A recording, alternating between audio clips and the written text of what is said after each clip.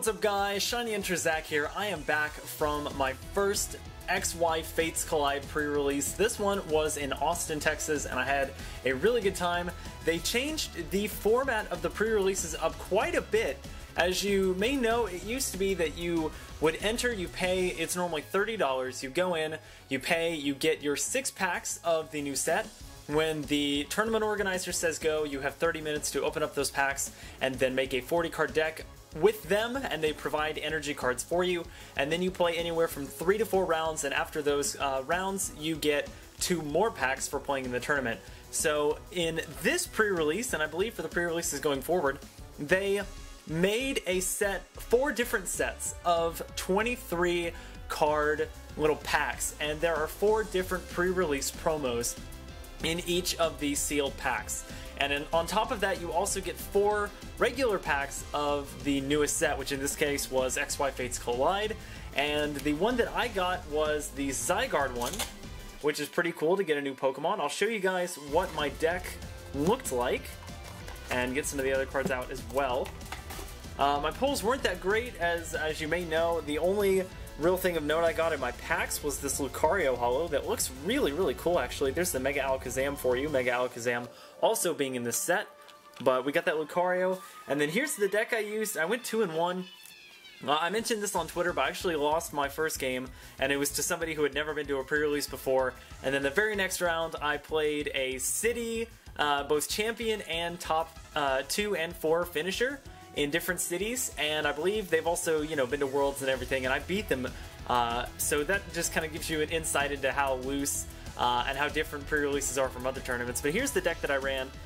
It basically revolved around fighting and fire-type Pokemon. The set of cards that I got, not the actual packs, but it had a 3/2/2 line of Delphox, which was really good. Psystorm for 3 energy does 20 times the number of energy attached to all Pokemon in play, which turned out to be very, very nice. The way that I beat that city champion, whose name was Harry Wada, I actually beat him because he only played 1 Pokemon and it was an EX, and I got a bunch of energy on my Pokemon, my Delphox, and he had a bunch of energy on his Pokemon, and I used the attack Psystorm for 200 damage, which was amazing. And then I also had some fighting Pokemon in here, like the, I forget what this form is called, like 50% form, maybe 10% form, I can't remember, but that is one of the Zygarde in this set.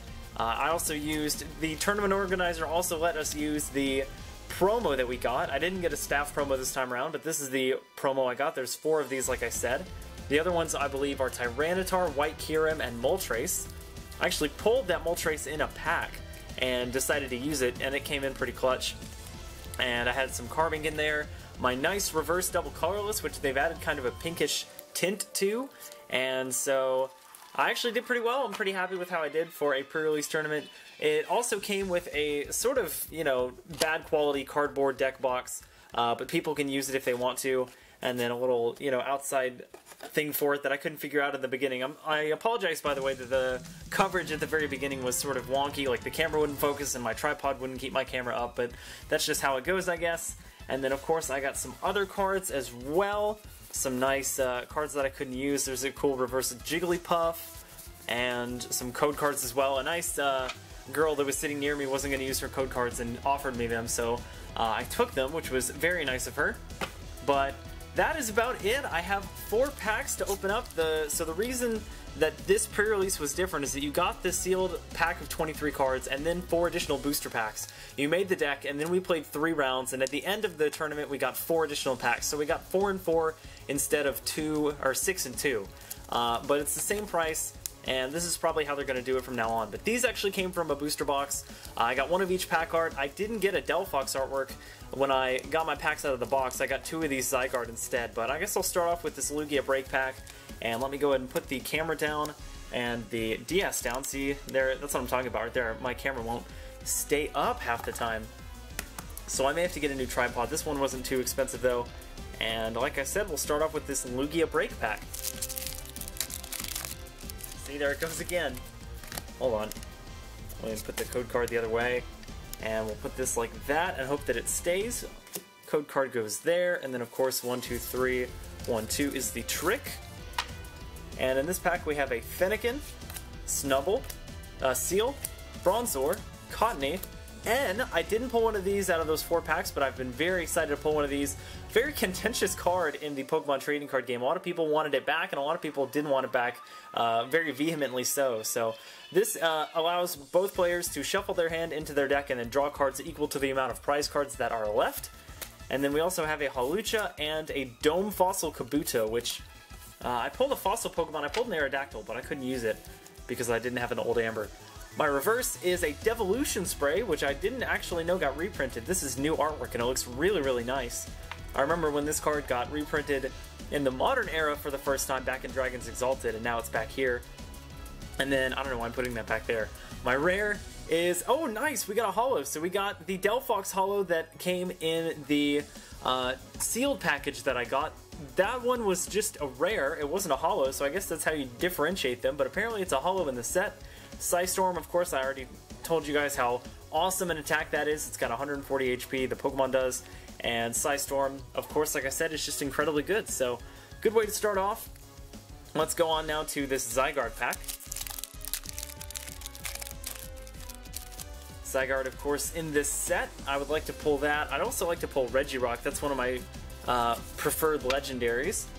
We have a Minccino, Volibee, a Kind Volibee, Larvitar, Coughing, Snivy, a Wigglytuff, Audino Spirit Link. Look at that. That is pretty adorable.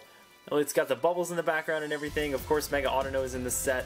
And we have Power Memory. Now this functions sort of like G-Booster did, but it's not an A-Spec. It gives Zygarde EX the attack All Cells Burn, which does 200 damage for 3 energy, and you have to discard 3 energy attached to the Zygarde EX that it's attached to. So that is not bad at all.